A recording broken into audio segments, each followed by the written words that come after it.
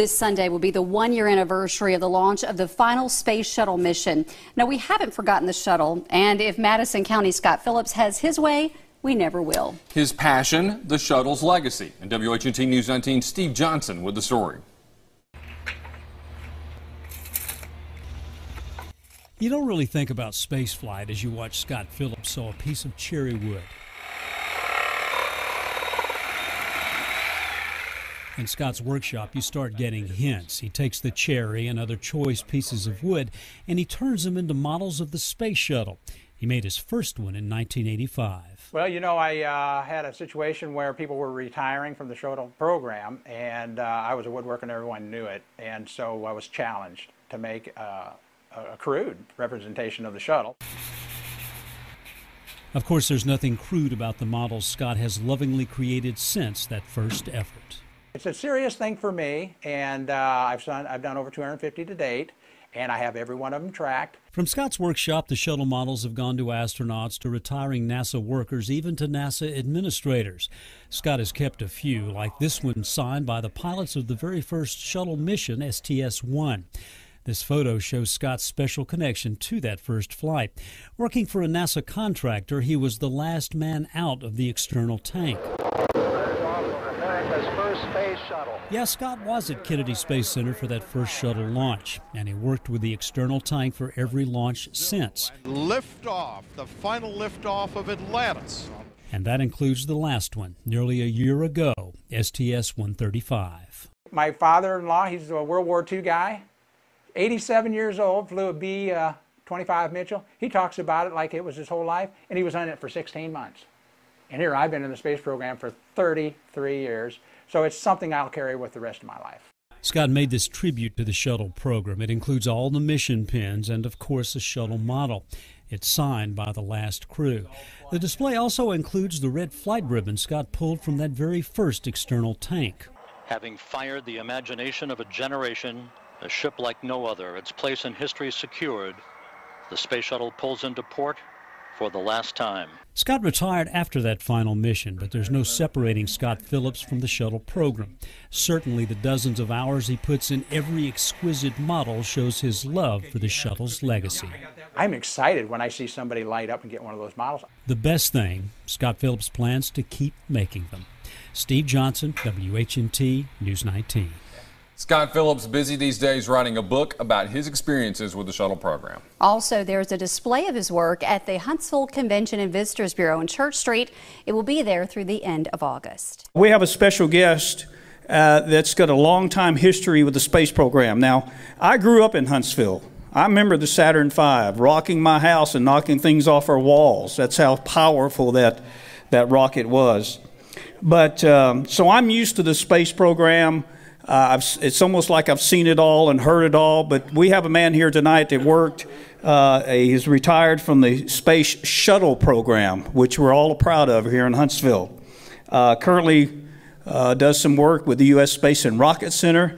His name is Scott Phillips, and he's going to talk about a very special moon guitar. Scott, come on up.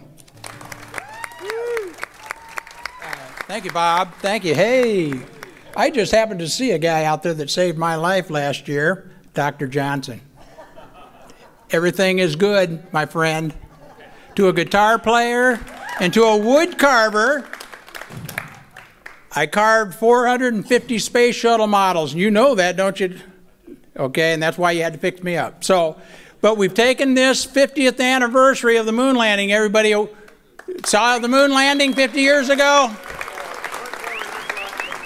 Well, I'm going to spin a story for you. I think it's going to be kind of fantastic in a way. Of course, you know, I'm retired now after 33 years in the Space Shuttle program. I was NASA's wood carver, so to speak.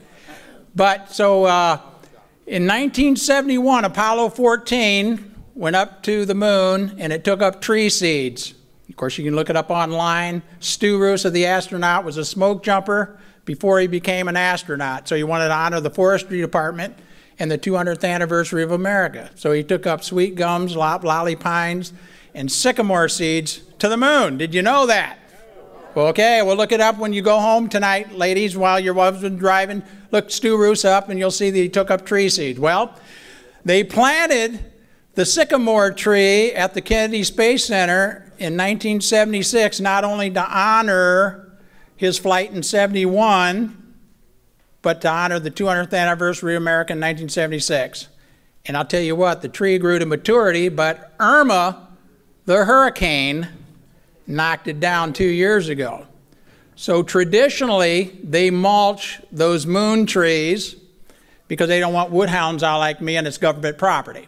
But we were celebrating the 50th anniversary and NASA let their hair down a little bit and called me on the phone and said, we got a log for you. They had a log for me to carve the 50th anniversary of the moon landing. My wife picked me up off the floor and I said, my God, what am I going to do? So I went to bed that night thinking about what am I going to do, what am I going to do? Well, I woke up to Beethoven on my clock radio and I said, my gosh, what never changes? You know, governments change, space programs change, but what stays constant? Music. That will outlive me hundreds of years. So we birthed what we call music from the moon. I called up my friend, and he is a friend, C.F. Martin, and he put me on God's Economy. God's Economy. C.F. Martin agreed to build this fantastic guitar free gratis to Huntsville. So not only did NASA give me the tree, not only did I give of my time and skill, but CF made this fantastic guitar for us to live well beyond our years. So I'd like to be, and Jim, I want to thank Jim Parker for letting me come tonight to unveil this to Huntsville because it belongs to you. It belongs to you, man. So we're going to continue God's economy because it belongs to y'all. We're going to unveil it tonight. So get your cameras ready.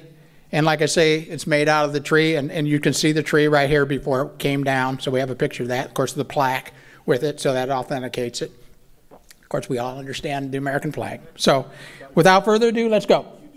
Okay, here we go.